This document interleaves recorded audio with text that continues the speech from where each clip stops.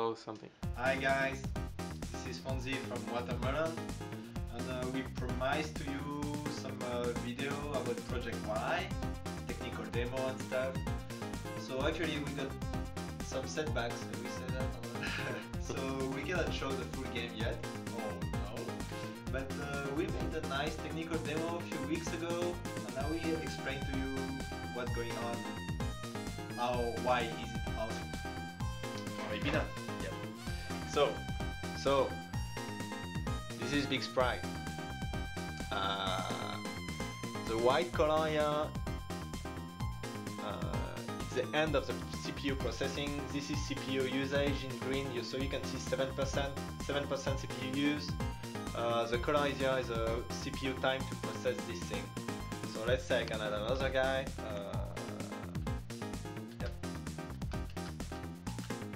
Another big guy, so you can say up 16% CPU use. So those sprites are so huge, they come from the arcade version of Final Fight. The gameplay is not implemented yet. So yeah, we got Excel from Street of Rage 3. We got the big guy from Firefight. Gigantic 3 bosses at the same time, guys. 25 CPU use. Blaze. So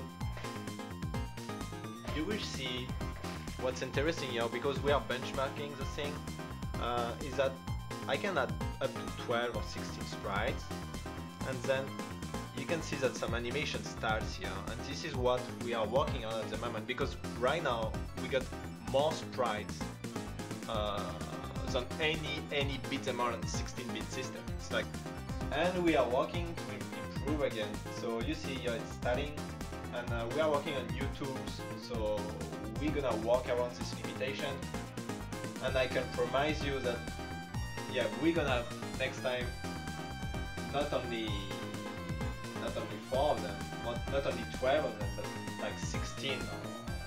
Hi guys, it's me again. So I forgot to explain cool stuff here. So can we take a look at this? So here it's something so awesome. You cannot do that on a computer. It's why Sega Genesis development is awesome, is that in Sega Genesis the picture is sent directly to the TV. There is no frame buffer, there is not anything. So what I do here, which is what is interesting, is that I wrote a color. I wrote the green color when I start the processing, and then when I end my processing, which is done in real time while sending to the TV, it's retracing line by line. And when I end my processing, I switch the color black to black. I go from green, then red, then white, then black. So I can know exactly and extremely precisely if my code is stable or not. Because else, if it was starting to go junky and stuff like this, or if it was starting to be very low, then I know I'm using a lot of CPU time. If it's just keeping at the top of the screen, then I have all these free for the gameplay, and the more I will push this with optimization up, the more I have CPU time for the gameplay. And we know that gameplay is very important, right? So that's why we put much effort to get huge sprites, no question, huge sprites. You're never going to see that in any other Sega Genesis games. Huge sprite, lot of free time for the gameplay, equal. We try very hard to maybe do one of the best beat 'em up, or what is it? Beat 'em up. No, we got a name for that. RPG, RPB, role-playing beat. Yeah. Yeah. Oh yeah, that's awesome. That's awesome, guys. And sorry for the you see little flickers here. Oh, I'm going to talk about that. It's very exciting as well. The Sega Genesis feature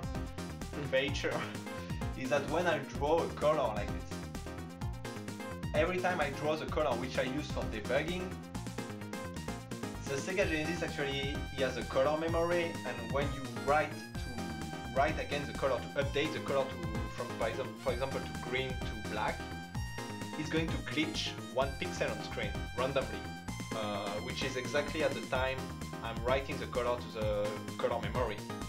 So you say, oh cool, and this is exactly the effect you get in Sonic if you look very close to the water in Sonic.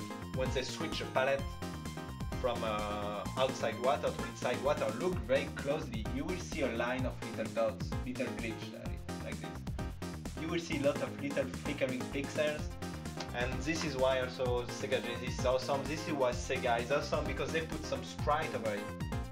So when you Sonic, you see the water, they put some sprites to hide the glitch, and that's why Sega is very smart. And that's all. See you guys.